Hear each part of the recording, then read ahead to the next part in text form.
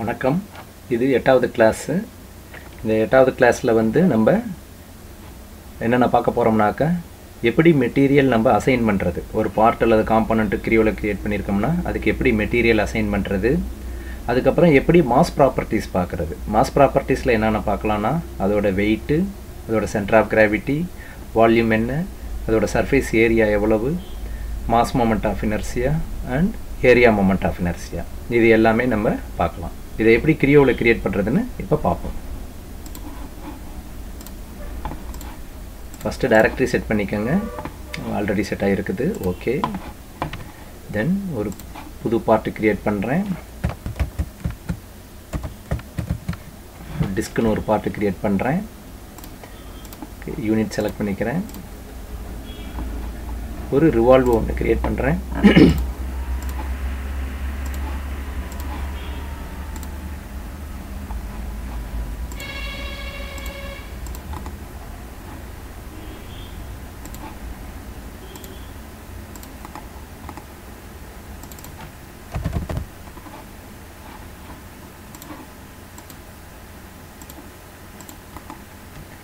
ID ஒரு 40.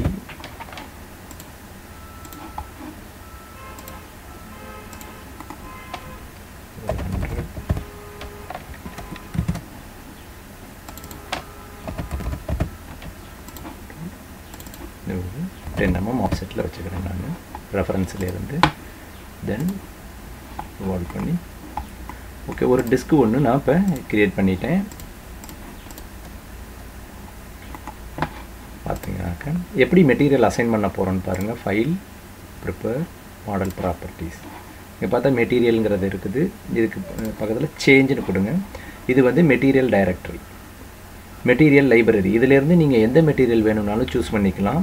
இப்போ நீங்கள் பார்க்குற அசைன் பண்ண போகிற மெட்டீரியல் இந்த லைப்ரரியில் இல்லை அப்படின்னாக்க இந்த மெட்டீரியலை ஒன்றா காப்பி பண்ணி வச்சும் பண்ணிக்கலாம். இப்போ நான் ஸ்டெயின்லெஸ் ஸ்டீலுங்கிறத அசைன் பண்ணுறேன். ஓகே. இப்போ உங்களுக்கு வேற ஒரு மெட்டீரியல் இதுக்கு கொடுக்கணும் அப்படின்னாக்க ஜஸ்ட் ரைட் பிக் பண்ணி காப்பின்னு கொடுங்க, கிரியேட் ஆகிரும். அதுக்கப்புறம் இதை ரைட் பிக் பண்ணி ப்ராப்பர்ட்டிஸ்னு போயிட்டு இதை ஃபுல்லாக வேல்யூ உங்களுக்கு தெரிஞ்ச வேல்யூலாம் இதில் ஆட் பண்ணிவிடுங்க. இந்த டென்சிட்டி தான் ரொம்ப முக்கியம். இது வந்து for example சிஆர்சிஏ, gold rolled gold அனீல்டு ஸ்டீலுங்கிறத நான் சும்மா கொடுக்குறேன். இது சிஆர்சிஏனா ஸ்டீல். அதோட டென்சிட்டி என்ன அப்படின்னு சொல்லிட்டு ஸ்டீலோட டென்சிட்டியும் ஸ்டெயின்லெஸ் ஸ்டீல் எல்லாமே சேமாக தான் இருக்கும். இப்போ மற்ற வேல்யூலாம் ஒரு வேளை நீங்கள் வந்து அனாலிசிஸ் ப்ரோ மெக்கானிக்காக யூஸ் பண்ணி ஒரு ஸ்ட்ரக்சரல் அல்லது தெர்மல் அனாலிசிஸ் பண்ண போகிறீங்க அப்படின்னாக்க இந்த வேல்யூலாம் ப்ராப்பராக கொடுக்கணும். அப்போ தான் அதோட ரிசல்ட்ஸு கரெக்டாக இருக்கும். அப்படி தெரியலனா நீங்கள் எப்படியும் மெட்டீரியல் வாங்குறீங்க, ஒரு பர்ச்சேஸ் பண்ணுறீங்க அப்படின்னாக்க டேட்டா ஷீட் கொடுப்பாங்க மெட்டீரியலுக்கு. அந்த ப்ராப்பர்ட்டியெல்லாம் எடுத்து நீங்கள் இதுக்குள்ளார இன்க்ளூட் பண்ணிக்கலாம். கொடுத்துட்டு இப்போ ஓகே கொடுத்துட்டிங்கன்னா அது கிரியேட் ஆகிரும். அதுக்கப்புறம் இந்த மெட்டீரியலை நீங்கள் அசைன் பண்ணிக்கலாம். ஓகே. இப்போ வேண்டானாக்கா நீங்கள் ரைட் பிக் பண்ணி டெலீட் பண்ணிடலாம்.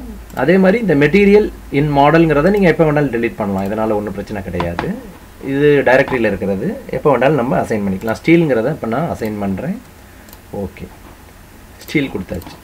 மெட்டீரியல் அசைன் பண்ணிட்டு தான் நீங்கள் வந்து மாஸ் பார்க்கணும். இப்போ போய்ட்டு அனாலிசிஸ், மாஸ் ப்ராப்பர்ட்டிஸ் பார்த்தீங்கன்னா இங்கே இருக்குது.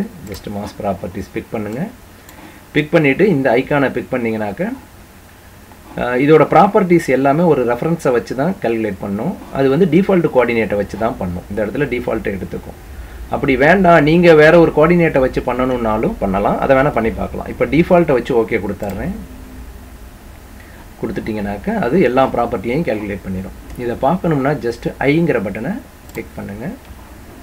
செப்பரேட் விண்டோவில் ஓப்பன் ஆகிடும். இப்போ வால்யூம், இது டோட்டல் வால்யூம் இன் mm³ இருக்குது. இதோட வால்யூம் எவ்வளோன்ட்டு. நெக்ஸ்ட்டு வந்து பார்த்திங்கன்னா சர்ஃபேஸ் ஏரியா, இதோட அவுட்டர் சர்ஃபேஸ் ஏரியா எவ்வளோ அப்படின்ட்டுன்னு இது இருக்குது. இது எங்கே யூஸ் ஆகும்னாக்கா நம்ம பெயிண்டிங் வந்து இப்போ பெயிண்ட் வாங்க போகிறோம் ஒரு பர்டிகுலர் வால்யூமில் அப்படின்னாக்கா அங்கே வந்து இந்த சர்ஃபேஸ் ஏரியா யூஸ் ஆகும் கால்குலேட் பண்ணுறதுக்கு. எவ்வளோ வால்யூம் பெயிண்ட் வாங்கணுங்கிறத இந்த சர்ஃபேஸ் ஏரியா வச்சு தான் கால்குலேட் பண்ணுவாங்க. எவ்வளோ மைக்ரான் திக்னஸில் வந்து அந்த பெயிண்ட் இருக்கும் அப்படிங்கிறத பொறுத்து வாங்கணும். அடுத்து தேர்டு வந்து டென்சிட்டி, இது மெட்டீரியல் ப்ராப்பர்ட்டி. இது பேஸ்ட் ஆன் மெட்டீரியல் ப்ராப்பர்ட்டி வந்து மாஸ் கால்குலேட் பண்ணிக்கும். இதுதான் வெயிட், இந்த காம்பனண்ட்டோட வெயிட். இந்த வெயிட் வந்து ரொம்ப ரொம்ப முக்கியம். எதுக்குனாக்க ஒரு காம்பனண்ட் அல்லது மெஷின் ஏதாச்சும் ஒன்று பண்ணுறோம் அதுக்கு வந்து இனிஷியலாகவே காஸ்ட் எஸ்டிமேட் கேட்பாங்க ஒரு ப்ராஜெக்ட் பண்ண போகிறோம்னா. அந்த காஸ்ட் எஸ்டிமேட்டுக்கு வந்து ப்ரைமரி நீடு வந்து காம்பனண்ட்டோட வெயிட். இந்த காம்பனண்ட்டோட மாஸ் வந்து நமக்கு மாஸை வச்சு தான் நமக்கு மெட்டீரியல் காஸ்ட் கால்குலேட் பண்ண முடியும். எத்தனை கேஜி வருதோ அதுக்கு தகுந்தாப்பில் தான் காஸ்ட் கால்குலேட் பண்ண முடியும். அதுக்கப்புறம் over head cost, machining cost இதெல்லாம் ஆட் பண்ணுவாங்க. ப்ரைமரி நீடு வந்து இந்த இது தான். இது வந்து centre of gravity. Centre of gravity பார்த்தீங்கன்னாக்கா இந்த டிஃபால்ட் கோஆர்டினேட் ஆல்ரெடி உங்களுக்கு இருக்கும். அதுலேருந்து எவ்வளோ தூரத்தில் சென்டர் ஆஃப் கிராவிட்டி இருக்குது அப்படிங்கிறது இந்த 1 2 3ங்கிறது அந்த பிரின்சிபல் தான். பிரின்சிபல் ஆக்சிஸ் ஒன்று காமிக்கிது பாருங்கள், பிரின்சிபல் கோஆர்டினேட் சிஸ்டம். அதுதான் சென்டர் ஆஃப் கிராவிட்டி பொசிஷன். பார்த்தீங்கன்னாக்கா இப்போ இந்த எக்ஸில் வந்து 20 mm இருக்குது, ஒய் இசட்டில் 0 0 இருக்குது, ஒய் இசட்லலாம் 0வில் இருக்குது. நம்ம ஏன்னா ஒரு 20 வந்து இதை மூவ் பண்ணி வச்சோம், அதனால் அந்த 20 வந்து நமக்கு சென்டர் ஆஃப் கிராவிட்டி ஆப்செட் ஆகிருக்குது. இதுதான் centre of gravity. Centre of gravity வந்து ரொம்ப இம்பார்ட்டண்ட் இந்த டிசைனில். இந்த அப்ளிகேஷன் வந்து நீங்கள் ஒர்க் பண்ணுறப்ப ரொம்ப கற்றுக்குவீங்க. பட் இப்போ வந்து வெயிட் பார்க்குறதுக்கு தெரிஞ்சால் போதும். 1-2 அப்ளிகேஷன் வேணால் நான் சொல்கிறேன்.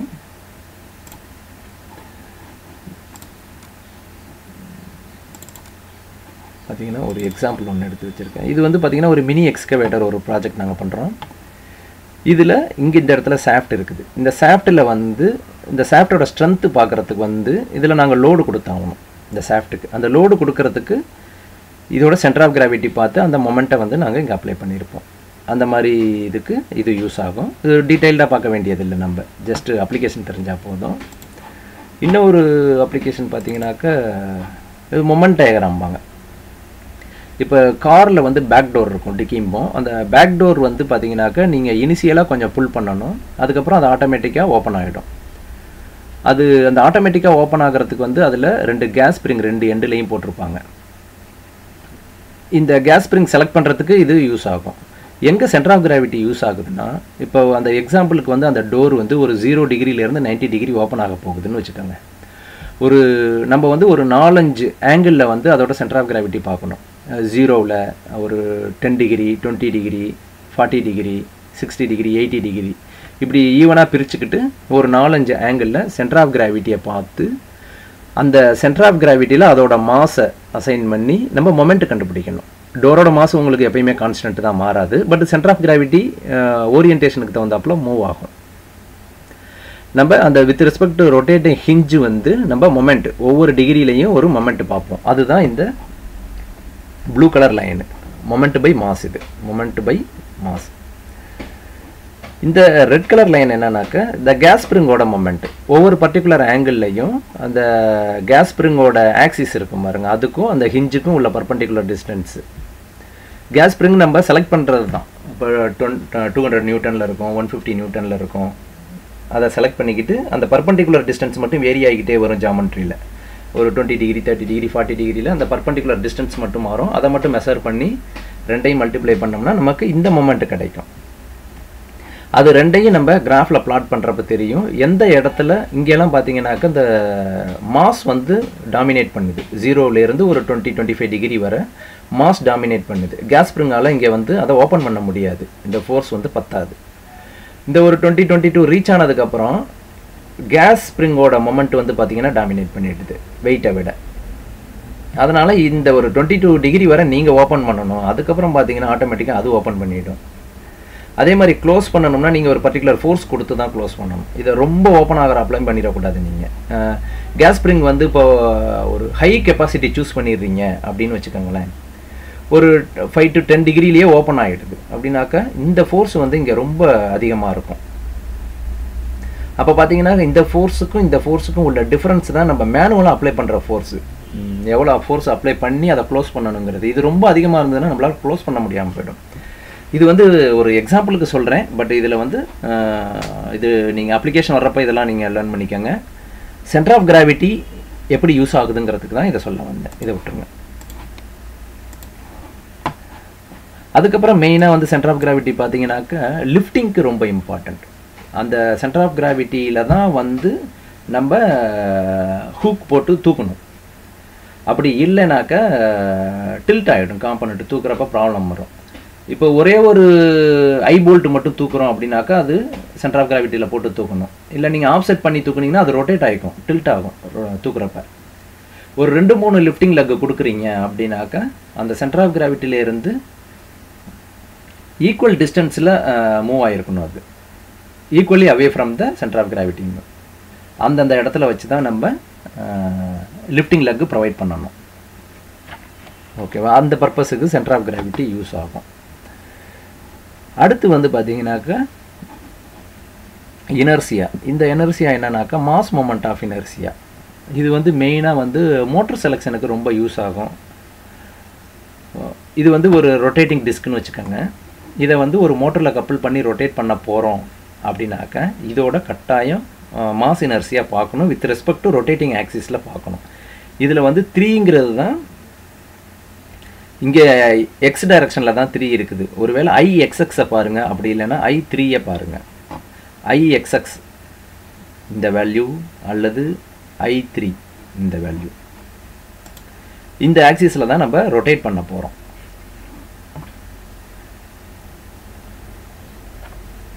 ஓகேவா? இப்போ மோட்டர் எப்படி செலக்ட் பண்ணணும் அப்படின்னு சும்மா ஒரு ஜஸ்ட்டு 1 or 2 லைன்ஸ் வந்து இந்த டீட்டெயில் கொடுக்குறேன். இப்போ மோட்டருக்கு வந்து எப்பயுமே ஒரு டிசி மோட்டர் செலக்ட் பண்ணுறீங்கனாக்கா அதுக்கு வந்து ஒரு இனர்சியா கொடுத்துருப்பாங்க. 5 kg சின்ன மோட்டர்லாம் சூஸ் பண்ணிங்கன்னா 5 kg cm², 10 kg cm², 60 kg cm²ன்னு இப்படி கொடுத்துருப்பாங்க. அந்த இனர்சியாவும் நம்ம கப்பல் பண்ணுற மாஸோட இனர்சியாவும் ஈக்குவலாக இருந்ததுன்னா பெஸ்ட். மோட்டர் இனர்சியாவும் கப்பல் பண்ணுற இனர்சியாவும் ஈக்குவலாக இருந்தது இதுனாக்க டிலே இல்லாமல் ரொட்டேட் ஆகும். நம்ம கப்பல் பண்ணுற லோடு வந்து டிலே இல்லாமல் ரொட்டேட் ஆகும். பிக் அண்ட் பிளேஸ் ரோபோட்டு இதில் எல்லாம் 1:1 தான் மெயின்டைன் பண்ணுவாங்க. மோட்டரோட இனர்சியாவும் கப்பல்டு மாஸோட இனர்சியாவும் ஈக்குவலாக இருக்கணும். தம் ரூல் என்னன்னாக்கா அப் டு 10 டைம்ஸ் வரை நம்ம கப்பல் பண்ணலாம். எக்ஸாம்பிளுக்கு வந்து மோட்டரோட இனர்சியா 1 kg cm²ன்னு வச்சுக்கோங்க. கப்பல் பண்ணுற மாஸோட இனர்சியா வந்து 10 kg cm² வரை போகலாம். நம்ம அதை தாண்டி போனீங்கன்னா மோட்டர் சுற்றாது. பார்த்தீங்கன்னா உருன்னு சத்தம் மட்டும் போட சுற்றாது. ரொம்ப கம்மி இனர்சியாவும் கப்பல் பண்ணக்கூடாது. இப்போ பார்த்தீங்கன்னாக்கா 5 kg இப்போ ஒரு பெரிய மோட்ரு வாங்குகிறோம் நம்ம, அதில் ஒரு சின்ன கம்பியை போய் அட்டாச் பண்ணி சுற்றினீங்கன்னா அது எப்படி சுற்றும்? தடன்னு சுற்றும். அதனால் இந்த பேலன்ஸ்டாக ரொட்டேட் ஆகிறதுக்கு வந்து அதுக்கு தான் இந்த ஃப்ளை வீலு இதெல்லாம் ஆட் பண்ணிடுவாங்க சில சமயம்.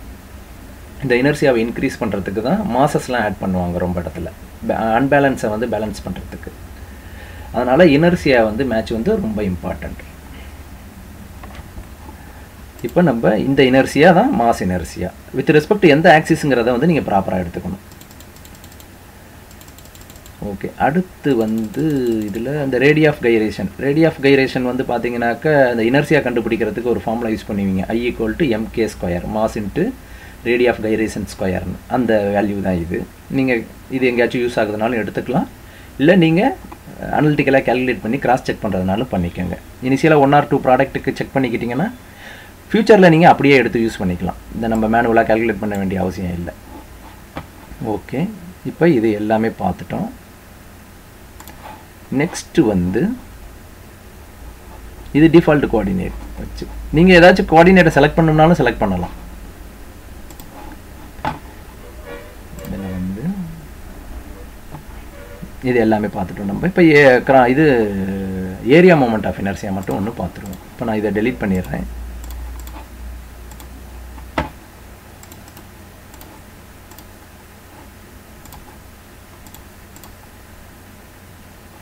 ஒரு சின்ன ஒரு ரெக்டாங்கிள் வரைகிறேன். ரெக்டாங்கிள் தான் நம்ம செக் பண்ணுறதுக்கு ஈஸியாக இருக்கும். அதனால்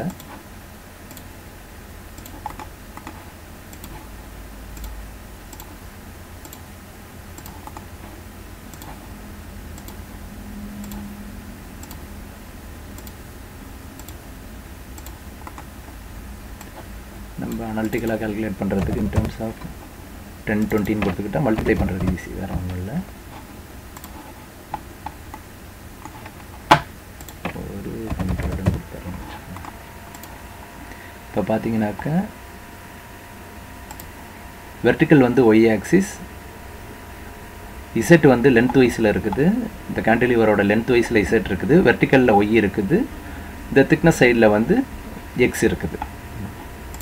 இப்போ பாருங்கள், நம்ம ஒரு பர்டிகுலர் கிராஸ் செக்ஷனில் தான் இந்த ப்ராப்பர்ட்டி பார்க்க முடியும். அதனால் ஒரு கிராஸ் செக்ஷன் தேவை. அதுக்கு ஒரு பிளேன் கிரியேட் பண்ணுறேன். இந்த இடத்துல ஓகேன்னு கொடுத்துட்றேன். இந்த இடத்துல ஒரு கிராஸ் செக்ஷன் கிரியேட் பண்ணிக்கிறேன். கிராஸ் செக்ஷன் கிரியேட் பண்ணுறதெல்லாம் முன்னாடியே பார்த்துட்டோம் நம்ம. இப்போ கிராஸ் செக்ஷன் கிரியேட் பண்ணிட்டேன். வெறும் பிளேன் மட்டும் கூட பிடிக்கலாம், கிராஸ் செக்ஷன் கிரியேட் பண்ணணுங்கிறது இல்லை, இருந்தாலும் அதையும் பண்ணிக்கோங்க. சரி, அனாலிசிஸ். இங்கே பார்த்தீங்கன்னா கிராஸ் செக்ஷன் மாஸ் ப்ராப்பர்ட்டிஸ்.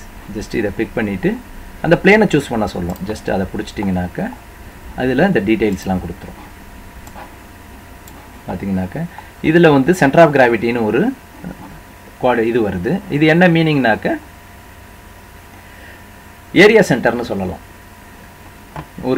ஒரு சர்ஃபேஸுக்கு வந்து நம்ம சென்டர் ஆஃப் கிராவிட்டி பார்த்தோம்னா ஸ்கூல்லலாம் பார்த்துருப்போம், நம்ம நூலை விட்டு கட்டி தொங்க விட்டு ஒரு லைன் ட்ரா பண்ணி, அந்த மாதிரி இதுதான் அதோட சென்டர் ஆஃப் கிராவிட்டி. இதில் நம்ம மெயினாக பார்க்க வேண்டியது வந்து area moment of inertia. Area moment of inertia நம்ம ஸ்கூல் காலேஜுங்களில் படிச்சிருப்போம். ஃபார் ரெக்டாங்கிளுக்கு BD3/12 பார்த்தீங்கன்னாக்க வித் ரெஸ்பெக்ட் டு இது வந்து எக்ஸ் ஆக்சிஸ்க்கு பார்க்குறேன்னு வச்சுக்கோங்களேன். X axis along X axis வந்து இதோட வேல்யூ 10. அப்போ சும்மா ஜஸ்ட் கால்குலேட் பண்ணுவோம். அலாங் எக்ஸ் ஆக்சிஸ் வந்து BD3/12 10 × 20 3 டைம்ஸ் போட்டுருவோம். 20 × 20 BD3/12. இது பார்த்தீங்கன்னா எக்ஸ் ஆக்சிஸில் இந்த சைடு இந்த வேல்யூ இருக்கும். IXX பார்த்தீங்கன்னா இங்கே இருக்குது.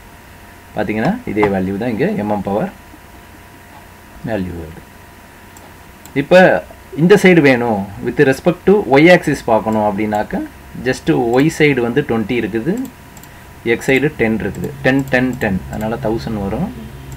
/12 போட்டிங்கன்னா 166. ஏன் இந்த வேல்யூவை காமிக்கிறேன்னாக்க நீங்கள் ஒரு வேளை ஒரு பர்டிகுலர் இதுக்கு ஒரு கேன்டிலிவருக்கு வந்து அனலிட்டிக்கலாக டிஃப்ளெக்ஷன் கால்குலேட் பண்ணுறீங்க அப்படின்னாக்க கேன்டிலிவருக்கு தெரியும் WL3/3EIன்னு. W லோடு, L வந்து length of cantilever, 3 constant, E வந்து யங்ஸ் மாடுலஸ், I வந்து சொல்கிறாங்கல்ல அதுதான் ஏரியா மொமெண்ட் ஆஃப் இனர்சியா. அந்த I எப்படி சூஸ் பண்ணணும் அப்படின்னாக்க வித் ரெஸ்பெக்ட் டு பெண்டிங், எந்த ஆக்சிஸை பொறுத்து பெண்ட் ஆகுதோ அதை வச்சு தான் நீங்கள் எடுக்கணும். எக்ஸ் சைடு பெண்ட் ஆகிறதுல போய் ஒய் எடுத்து இந்த மாதிரி தப்பு பண்ணிடக்கூடாது. அந்த பர்பஸ்க்காக வேண்டி இந்த இதை ப்ராப்பராக ஒரு 2-3 இதில் நீங்கள் ட்ரை பண்ணி மேனுவலாகவும் கால்குலேட் பண்ணி அனலிட்டிக்கலாகவும் கால்குலேட் பண்ணி கிராஸ் செக் பண்ணி வச்சுக்கோங்க. அப்போ தான் ஃப்யூச்சரில் நீங்கள் டிசைனில் ஒர்க் பண்ணுறப்ப இமீடியட்டாக அந்த வேல்யூவை காப்பி பண்ணி போட்டு நீங்கள் கால்குலேட் பண்ணி பார்க்க முடியும். அப்படி இல்லைன்னா தப்பானதை எடுத்து போட்டு பண்ணிட்டீங்கன்னா ப்ராப்ளம் ஆகிடும். ஓகேவா? ஓகே, இப்போ இது ரெண்டுமே பார்த்துக்கணும் நம்ம. அவ்வளோதான், இது மட்டும்தான். ஓகே, நன்றி.